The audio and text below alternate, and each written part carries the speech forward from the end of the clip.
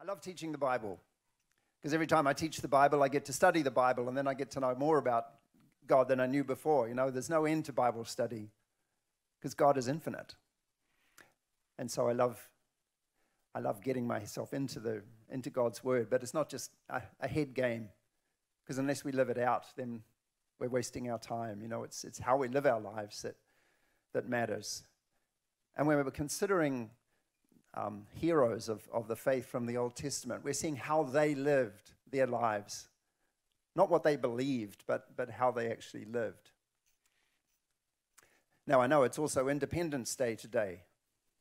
So we're celebrating what happened almost 250 years ago. Well, you are. It doesn't mean a lot to me. I come from the South. That's the deep South, New Zealand. But we still respect everything that this stands for, and even though I had some fundamental misconceptions, I look back at the heroes of the Declaration of Independence, like George Washington. My parents, when I was young, told me about George Washington. They said that he chopped down a cherry tree, and when his father asked who'd done it, he confessed and said, "I did it. I chopped down the cherry tree." Little did I know that my parents lied to me. They lied to me to tell me the importance of telling the truth. There was no cherry tree, right? It's a great story, part of the parental myths. Did that happen for you? No, you knew already. Okay. Anyway, but I still like George Washington. He's an amazing man, as they were. But we're going back much further than 250 years. We're going back 2,500 years. What on earth can people who lived 2,500 years ago teach us? How to use the internet? How to handle smartphones? How to drive a car? I mean, their lives are just so totally different from ours that it's sort of like impossible. What can they teach us? And the answer is that they're humans. We're all humans. We all have certain needs as human beings. The need to be loved. You know, that's a fundamental human need. How to find God. You know, we look at these heroes and see, well, how do they manage to find God in the midst of their own challenges? So yeah, we can learn from these Old Testament heroes. The pursuit of God never ends. God is infinite. So as finite beings, how long do you think it's going to take us to grasp the infinite?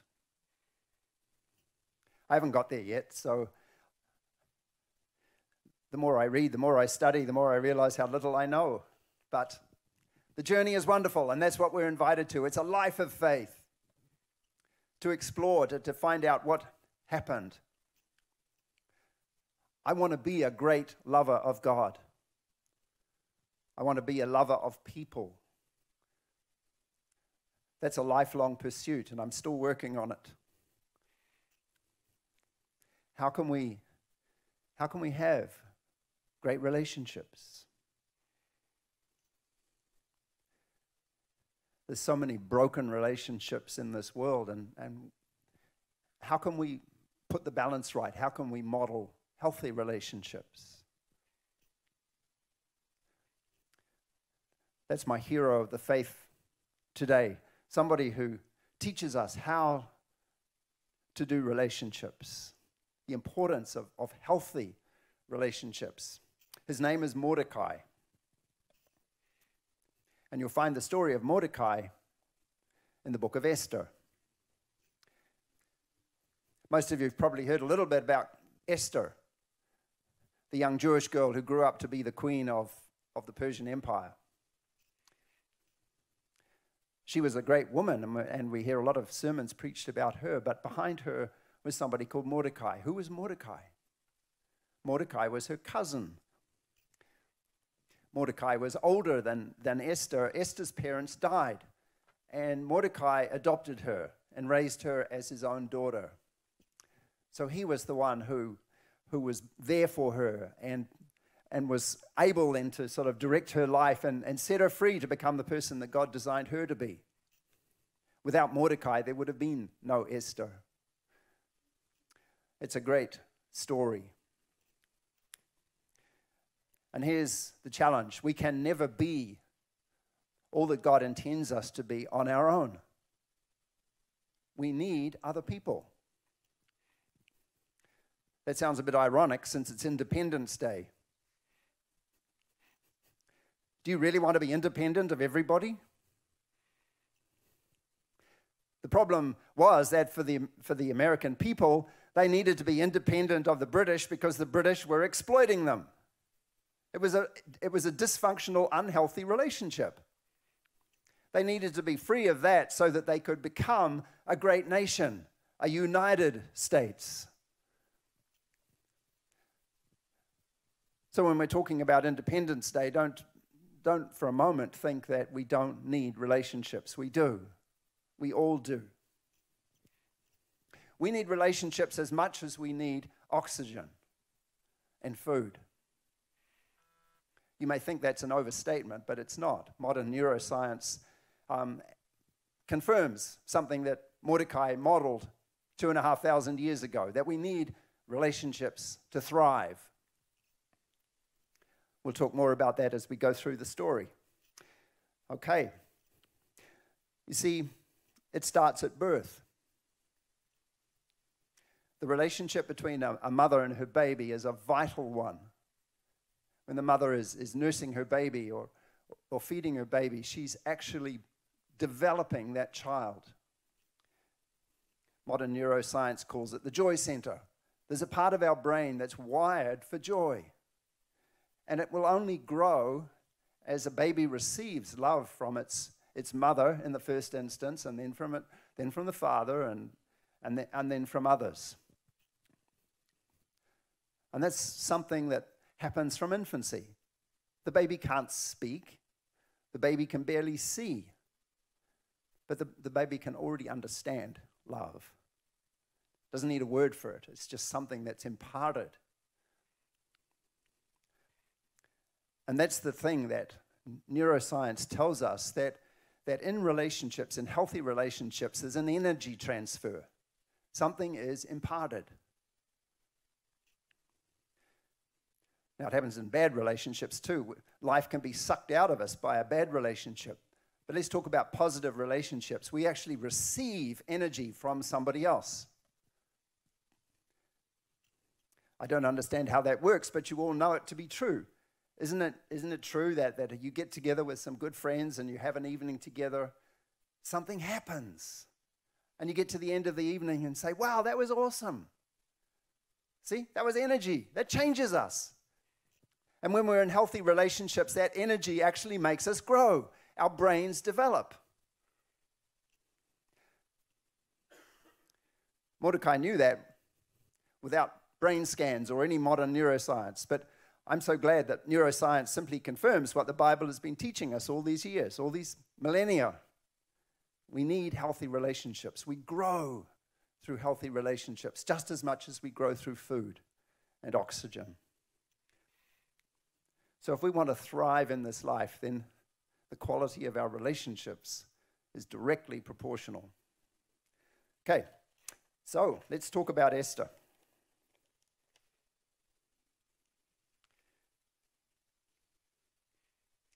First scripture from the book of Esther, a little bit of background.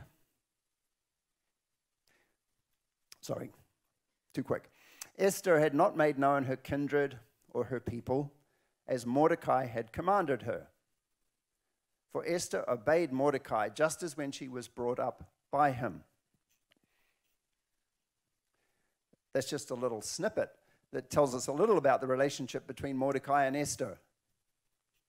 Oh, by the way, there was no such thing as teenagers in those days.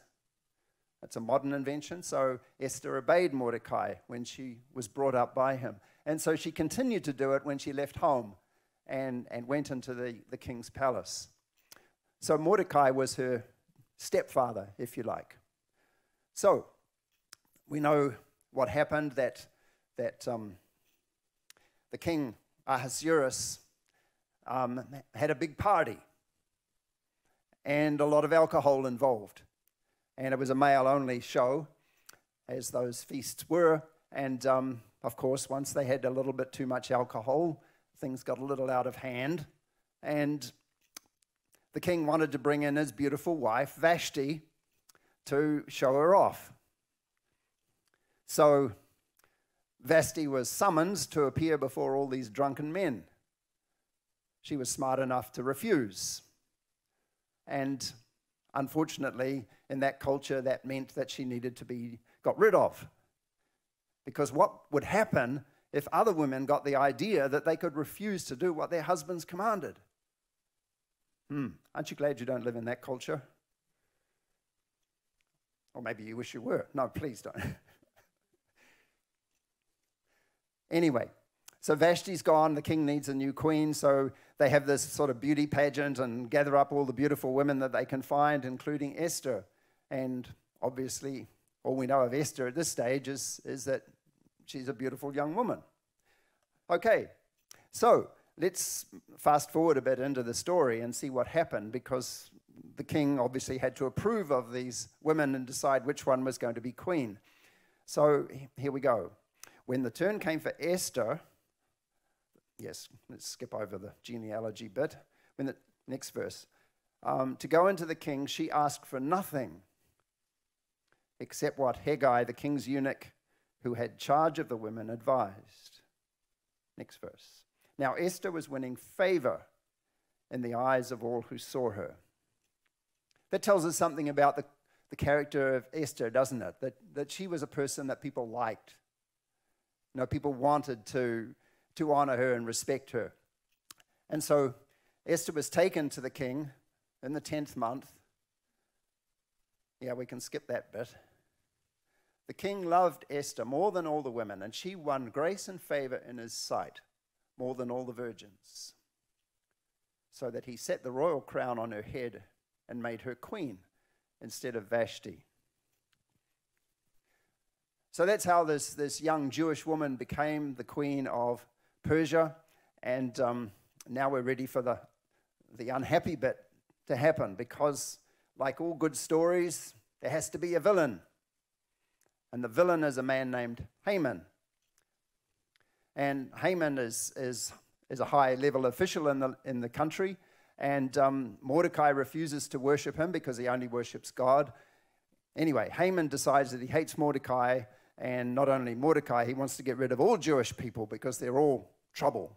So Haman persuades the king that this would be a good idea, to send out a decree around the whole empire to exterminate the Jews.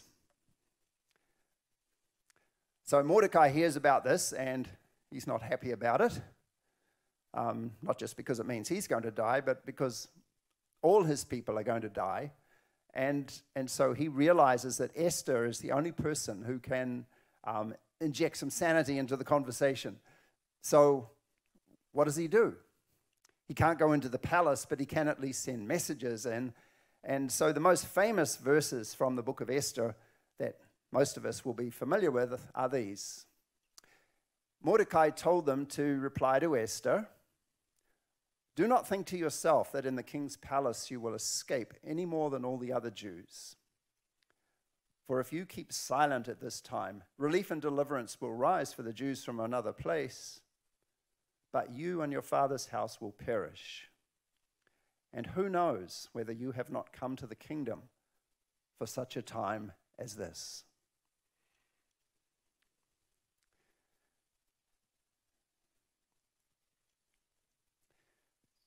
See, here's the thing about quality relationships.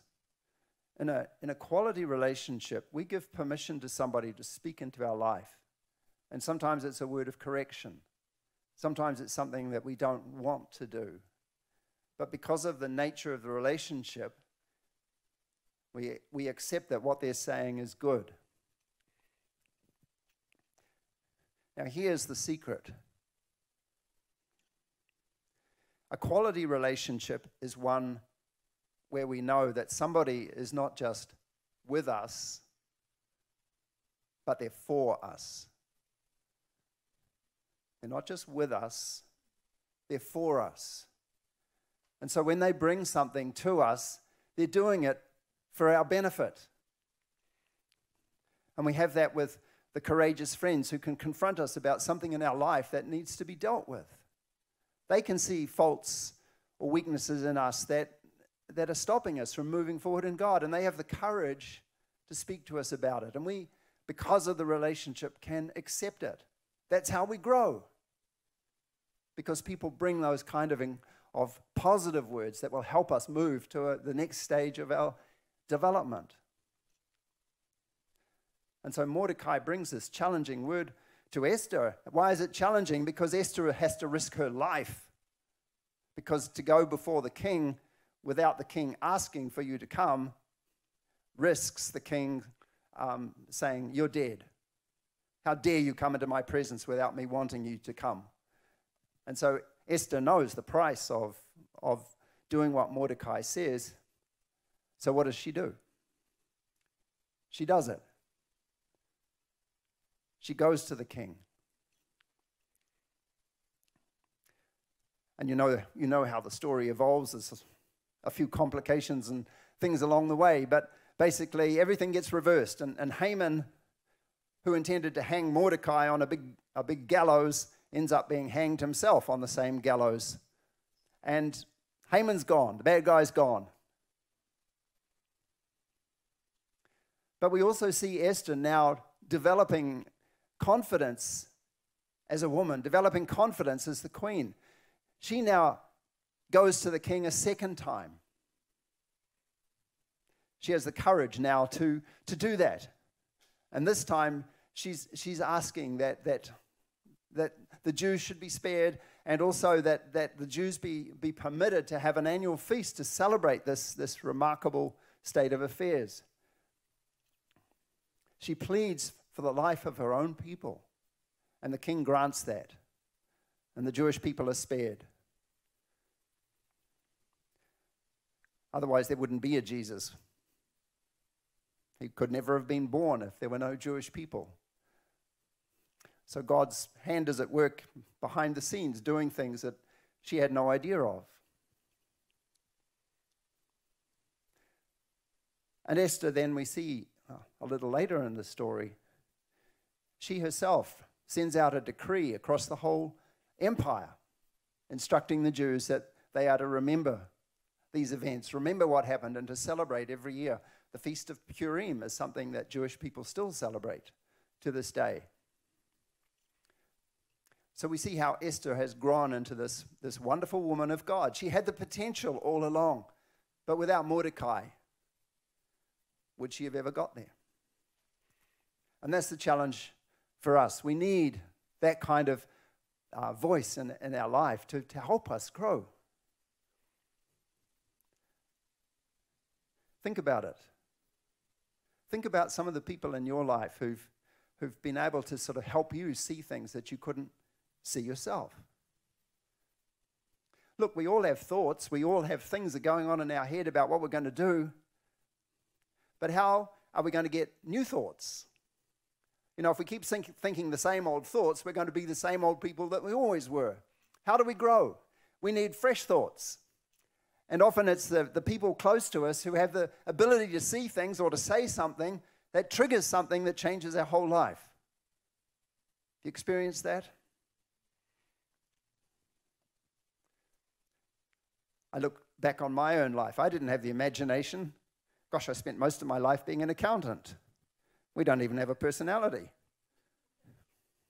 Well, that's not quite true. But I didn't have the imagination to do a lot of the things that, and someone would say to me, "John, why don't you do this? John, have you ever thought about this?" And I would never have done it without them. And then I look back and say, wow, thank you, God, for giving the person courage to say that to me. We need those kind of relationships. That's how we grow.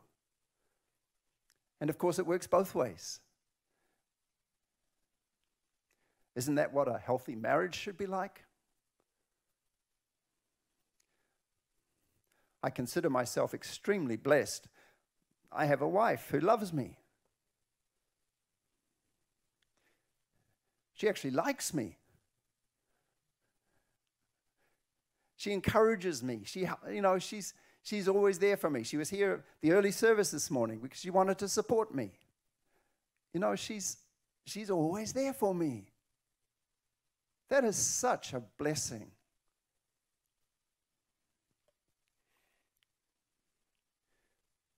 The New Zealand culture is not an affirming culture. If we see somebody rising a little too fast, we think it's our job to cut them down. It's called the tall poppy syndrome. You don't want somebody to do too well because otherwise they'll get a swollen head. And then they'll have the sin of pride. We've got to deal with that. No one's allowed to excel or do anything. So I celebrate America because my wife is American, so she's not infected with that disease. And so I'm set free from the bondage of my own culture, and now I can enjoy American culture. So thank you, America, for being that kind of culture. And we need that. We need people in our lives to affirm us. Amen. So notice how the book of Esther ends. Mordecai the Jew was second in rank to King Ahasuerus, and he was great among the Jews and popular with the multitude of his brothers, for he sought the welfare of his people and spoke peace to all his people. That's the last verse of the book. And it tells us a lot about the kind of person Mordecai was. He just didn't care about himself. He cared about others. And people saw that, and they respected him for that. That's why I like Mordecai. He's one of the unsung heroes of the Old Testament. He just did what God created him to do. He was that kind of person.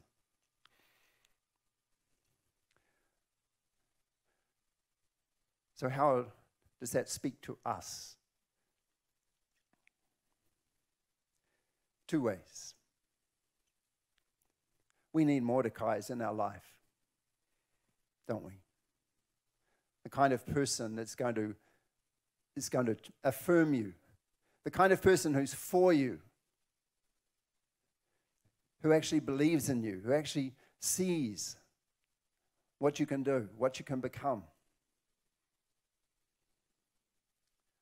That's not pride. That's just being the person that God created you to be. And many times it's through other people that release comes.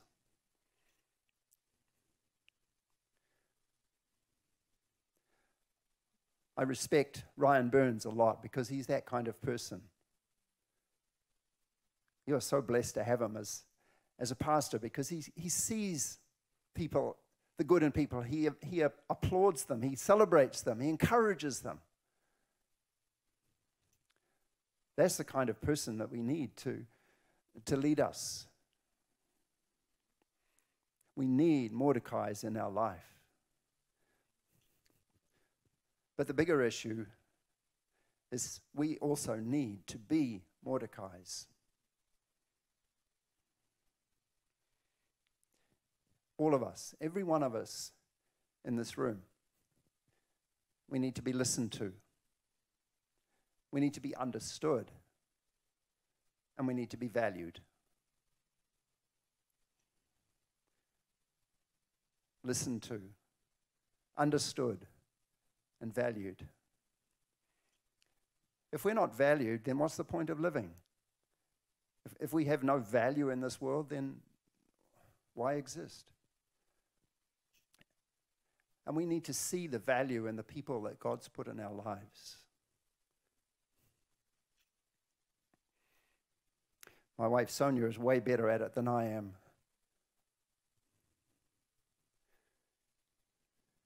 Just listening to people is such a difficult thing to do. Because sometimes it's like a tennis game. Like they say something and we just want to jump in and say something back. Can't wait for them to stop talking so that we can start talking. That's not listening. Listening to somebody. Listening to what they're really saying. There's the challenge. Those are relational skills that we desperately need. Look at what's happened in the last year and a bit since COVID came on the scene. Social distancing. That's a curse. I understand physical distancing, but social distancing is like stopping us from having those kinds of relationships. We've got to fight that. I'm not saying we're fighting against the battle to eradicate COVID. I'm just saying that we need to be aware of what's at stake here. I think especially of school children, the ones who haven't been able to go to school for a year because schools are being closed. I mean, kids need to learn how to do relationships with their peers. They need to be around other kids. To be stuck at home is torture. We're going to be paying a price for a long time of the psychological damage that has happened in the last year. I'm not going on a political rant here. That's just the way things are. I've got grandkids. I see how hard it is for them when they're stuck at home and they're not allowed out. Okay, understand the reasons, but see the cost. See the human cost. We need that kind of interaction. I'm so glad we're able to worship again in our churches, because this kind of interaction is vital. We cannot thrive without good relationships. That's the simple deal.